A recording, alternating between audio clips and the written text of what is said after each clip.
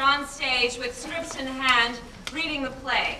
There's a minimal props, costumes, staging, and scenery. Tonight, the actors will be complemented by musicians and singers. The process of stage reading the goal is towards a final production in the near future.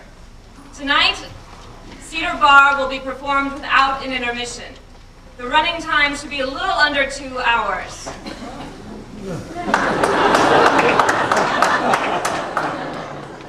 Okay, with all that said, the setting of the play is a group of real people at a bar on October 29th, 1957, from the late evening to the sunrise of the next day. Thank you, and enjoy the reading.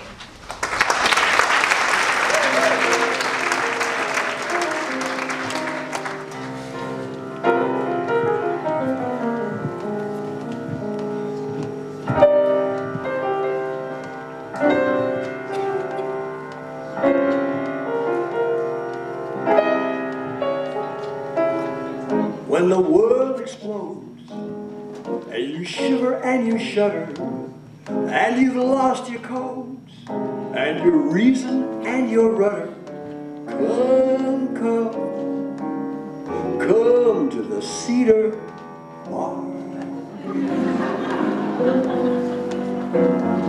When you're cowed and bent, and you're feeble and you're aching, when your gains are spent in some wretched undertaking, come, come, come to the Cedar Bar.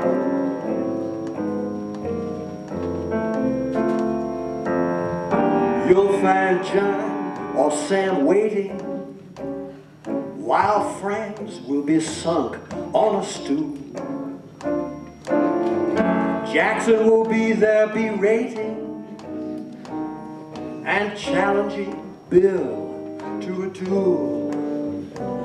When your show's a flop and the critics' nasty censure makes your penis drop, deal your crummy denture, come, come, come to the Cedar Bar.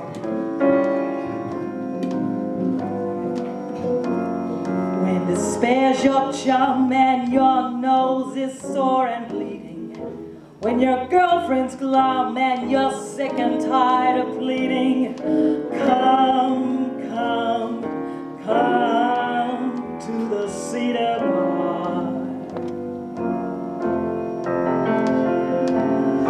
One night you'll find your rapture in talk about God or braziers, then words about Kafka's stature or paint that is merely just smears. When the kids say pop, we're depressed about your drinking and you want to stop, but you just keep on winking. Come, come, come to the Cedar Bar. Well, when you feel that itch to caress another creature, or you think to snitch on your mafiosa preacher, come, come, come to the Cedar Bar. Everyone runs to blabber. Tempers are frequently short. No one begrudges palaver, except from a critical sort. When the lights go out and you're through with always crying, and you kiss the mouth that you know damn well is lying, come, come, come to the Cedar Bar. when you're sure that death is your very best intention, and you hold your breath as you seek some sure redemption, come, come, come to the Cedar Bar.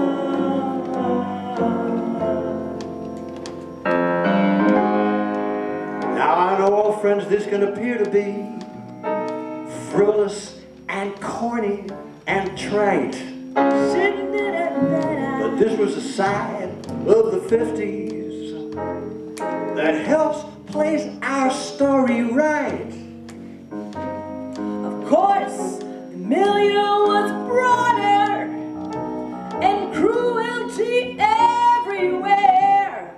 So, we were only 12 years from the slaughter of the bomb and the Holocaust scream.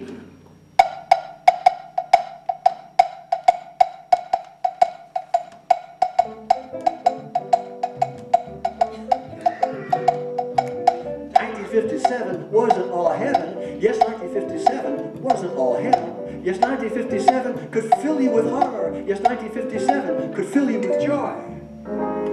There was our president. Eisenhower was his name. He was a general who drove a spike into the German main. I raised his fist and split the beast that Hitler brought to life. And for this daring act of grit, got the nation as his wife.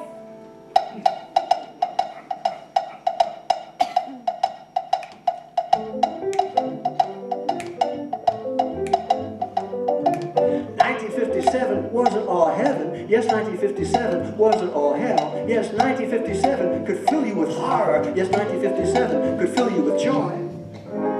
So 7 years into the second half of the 20th century, we had a mix of feelings, so many tender memories. The execution of the Rosenbergs made many Americans proud. McCarthy gave way to Nixon, found in a dark pumpkin cloud. We had a small war in Korea.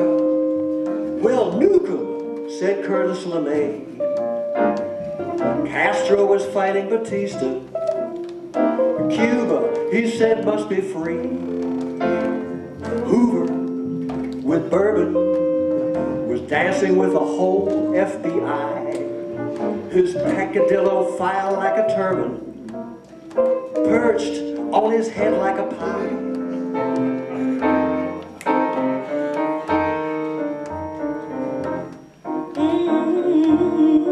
So we sang Hound Dog with Elvis, made Brando into a king, watched Rosemary Clooney replaced Mickey Rooney while the Cedar began to sing. We were showered with dazzling brilliance by hundreds of virtuous souls. They devoted their lives with vigilance to the deeds of their artistic goals. Well, listen, why don't you listen, babe? Why don't you listen?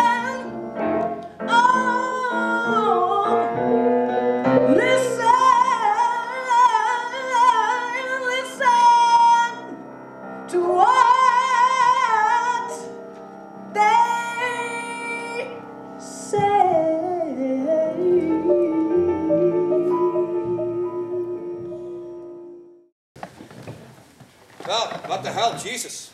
Okay, I guess we're starting now, huh? Well, my name is Willem De Kooning. I'm 53 when all this was going on, and I'm from Holland. Yeah. Jumped ship in Hoboken in 1927.